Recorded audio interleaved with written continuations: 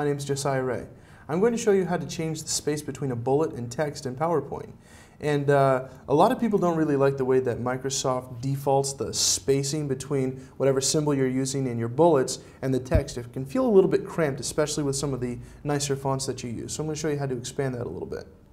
So here I am inside of PowerPoint. I've got this little sort of bullet list going.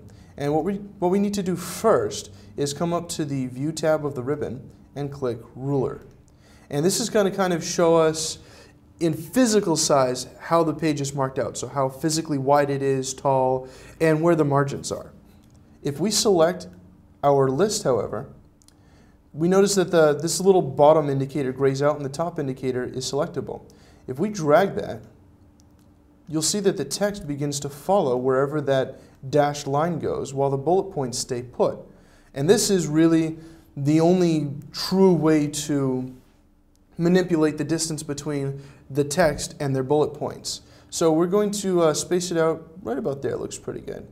However, you'll notice that our sub-bullet is now out of alignment. So you'll need to click your sub-bullet and push Tab again to get it back into place.